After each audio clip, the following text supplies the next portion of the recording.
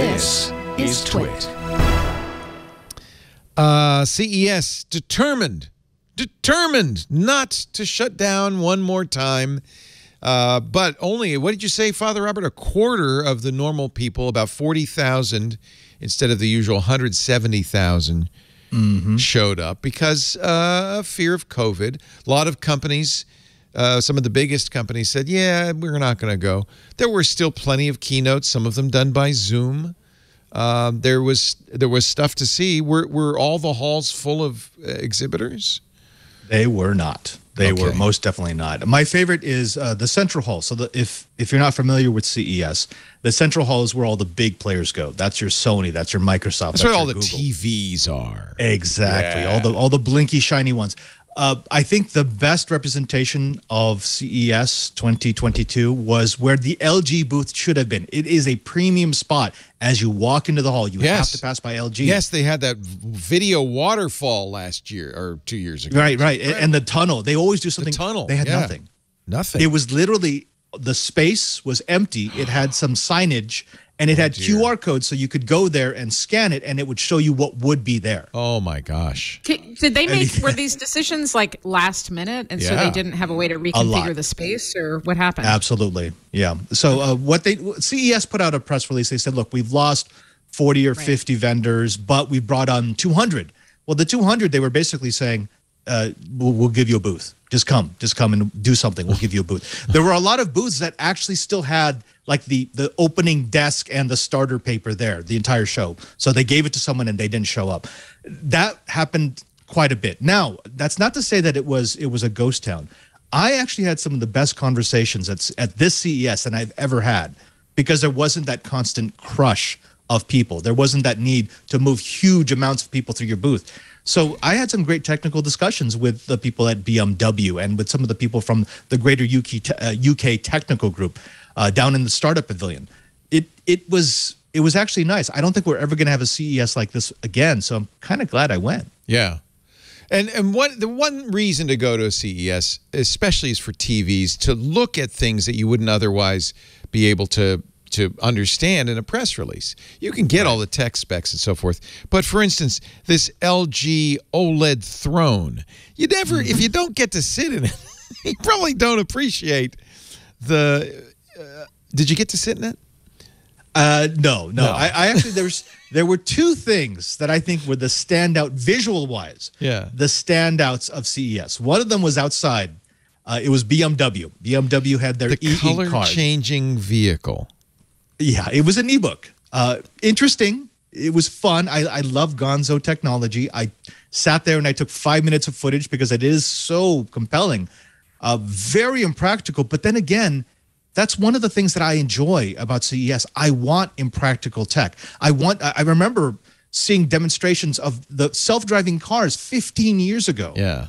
This is the sort of stuff that it doesn't look practical right now, but you will find a practical way to put it in. This is kind of what bothers me about CES is there's a lot of non-starters. There's a lot of,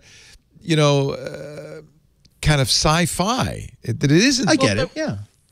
But that's what, I mean, that's what the World's Fair used to be, or the great expo. Right. So maybe I should think of it as a World's Fair and not a trade show. Well, no, not anymore. I mean, the last time I went to CES, I've been a couple times in the past 15 years, but in the early days, what mattered was the meetings in the rooms. Yeah. They still had booth babes, so there have been some. CES has changed.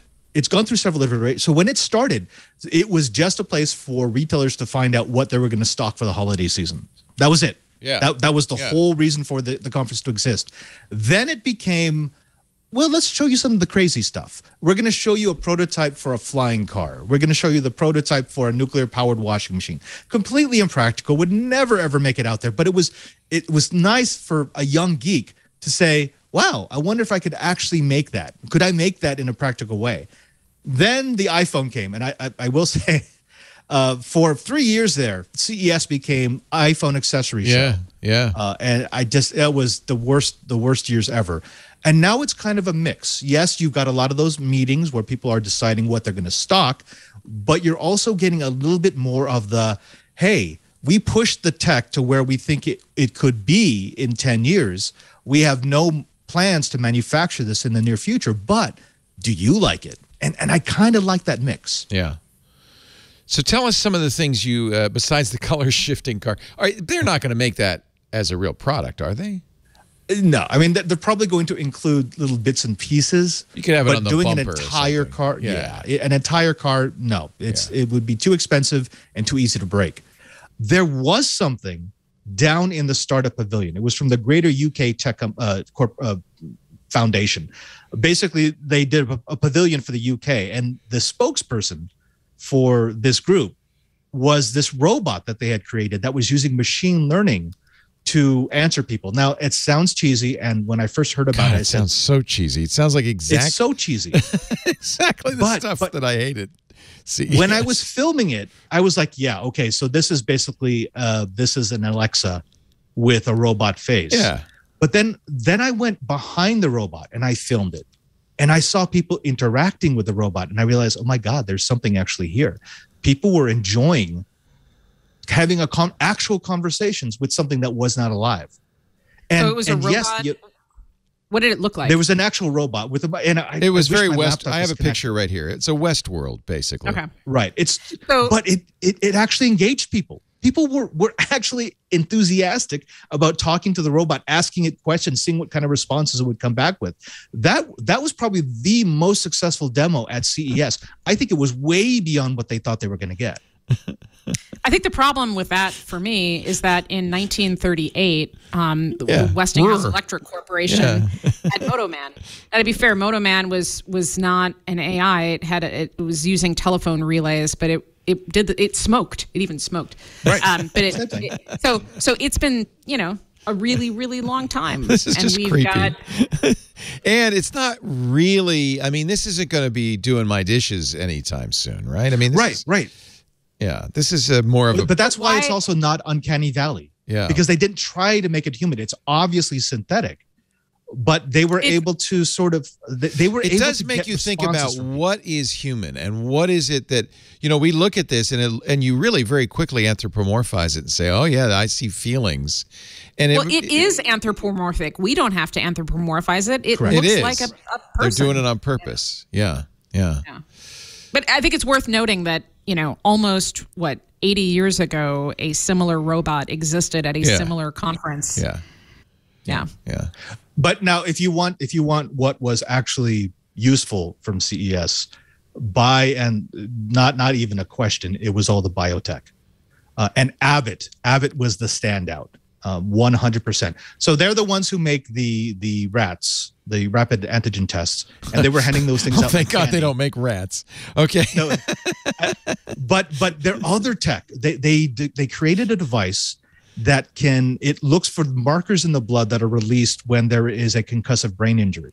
And now they've created a handheld device that you put a drop of blood into a cartridge, and it can detect if a person has had a concussive brain injury before. Well, I know. And that's what I said. I said, you understand there's shades of Theranos here. They said, yeah, but this is actually FDA approved. Okay. This actually works. Okay. They also have a deep brain stimulation device. It's worn like a pacemaker, and anyone who's suffering from Parkinson's can now have relief. They've also made a patch that does real-time monitoring of everything from glucose levels to blood chemistry. Keto. It's doing ketosis. Yeah. Exactly. So, I mean, this is actually technology that I was like, if you gave this to me, I would actually use it. I would find it useful. This is not future tech. Clearly seen this as one of the... Apple looks like they're looking really hard at AR, at cars, and at health. And they've already got a product that is, kind of their entree into the health world, which is the Apple Watch. And it's very clear they're looking to this as one of the next big ways for them to make money, a multi-billion-dollar industry. Of course, number one would be blood sugar, non-invasive blood sugar measurements. There's 14 million diabetics in the United States who would all immediately buy an Apple Watch if it could give them their blood sugar without a prick. So, Amy, let's talk about that. Health, is that the next big thing? Yeah. Well, there's a couple of drivers for why health tech is accelerating. One is there's a big component with AI. So AI for predictive analytics and you kind of need AI to make this work because the signals are so weak. You need something that can be trained so that it will recognize those signals. Right. So that's happening. The other thing that's happening is the quantified self movement that, was sort of coming and going in fits and starts. And the people like that, though. Every athlete I know wears a Fitbit or a Apple They do Watch. now. Yeah. They do now. But I think if we were to go back 15 years at CES when quantified self was kind of everybody was talking about it, it never happened. But the technology and the price points have, sort of aligned. So you've got younger people interested in optimizing everything from sleep to, endurance and everything else. And then you've got an aging population that is affluent enough and tech literate enough to want to invest in devices. Yeah, we knew the boomers would kind of move the needle as we have our entire lives. We're a giant market, and now we're aging. Yeah. And you've got COVID, which has shifted everybody into thinking more about health and diagnostics. So it's kind of a perfect storm. Last year, I think it was, or 2 years ago at CES, the smart toilet launched, which was research that Stanford started in 2010. I mean, it's like putting a bunch of sensors in the one place that you really Poop analytics are, as disgusting as that sounds, clearly could be a very big health benefit. Right. Didn't they use it at the University of North Carolina? They used it for dorms so they could detect where there was COVID-19. Well, in fact, we know they're analyzing sewage and effluent to find COVID viruses in populations, and it's been a very good indicator. And there's startups that are there's a company in England that for a while was before we were constantly getting our noses swabbed. This was a voluntary spit into a tube at a grocery store, where you could get your DNA tested, and then they would give you a wristband that would glow different colors and help you shop. Basically, it was like DNA based. That is weird. So that is weird, and it's not a one-off. So my point is, I know a lot of people who have done these tests that say this is how you should eat. 23andMe was even offering that kind of information. Right, and genetically, if you talk to this is what you should be eating. I don't know if it's snake oil or real. It's if you talk to any geneticist, they'll tell you this is a little bit like a horoscope. Yeah. You can use it for entertainment purposes, but don't base your horoscope any perfect decisions. There was an episode of Farscape where they used a sort of a DNA test to determine who you would be compatible with in relationships. Yeah, so there's actually a DNA. Maybe we could get a glow band for that. We already have, by the way, we already have that system. It's in the nose, and it's very effective. There's a lot of, you're laughing, but there's a lot of evidence that genetically your best match, battery's exhausted, by the way. Your battery's exhausted, Father Robert. I have exhausted my battery. I wasn't time to put your battery to bed. That's a problem. But there's a lot of evidence. There's a lot of evidence that your best genetic match is somebody who smells good to you. That your nose is already doing that, and it wouldn't be surprising if it makes sense from an evolutionary point of view. Right. I mean, I think the thing is how do you monetize all that? And so part of the reason a shame that that's always the metric? Well, again, look at where do you grow? Apple's making phones and computers, and there's a lot of our models show that the phone is going to be dead in a couple of years. I know it's hard to wrap your head around. Just like Father Robert, it's exhausted. Yeah, I am completely exhausted. So health is so big and so broken that I think companies are seeing a viable opportunity to disrupt in the sort of Clayton Christensen innovator's dilemma. That's right? I think part of the problem. That's part of the problem in this country is we don't do it unless you can make money at it. It's one of the reasons we have very expensive pharmaceuticals in place of simple solutions that no one can patent, that we do high-tech medicine, but we don't do low-tech medicine. And I think there's a lot of evidence that outcomes could be better if there were perhaps, better relationships between doctors and patients instead of better machinery between them. In a way, doesn't that desire to make it profitable mislead us somewhat? Right. So this, as far as I'm concerned, is the tragedy of the free market. Yes. The free market, the free market is like algorithmic determinism, right? If left to its own devices, it will continue to soldier on. Perfect analogy. Perfect right? Whether analogy. that's good for everybody. Yes. So there is a balance, but again, it forces a different mental model. And at the moment, you're either libertarian or you're Republican or you're a strict interpretationist. Everybody needs a label. If we could dispense with the labels and get on with the business of creating better equity for everybody, I think we'd be in a better spot. Yeah, and I understand you need capital to do some of these more expensive things. Right. So the antidote to that is just like throwing a shit ton of money at basic research. We see other governments doing this. We see China That's doing who a lot needs of to this. do it. Government is, in theory, not motivated by profit. Government is, in theory, motivated by societal outcome. Right, and I would argue that that is a very, and I'm in a very high, I'm in a very privileged place, which means but I'm not wealthy enough to not pay taxes, so I'm just in that bracket that's paying a ton. Isn't that the worst?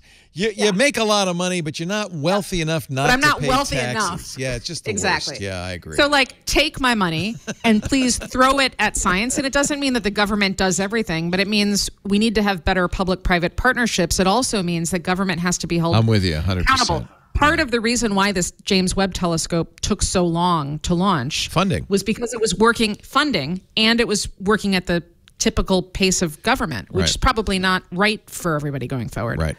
Right.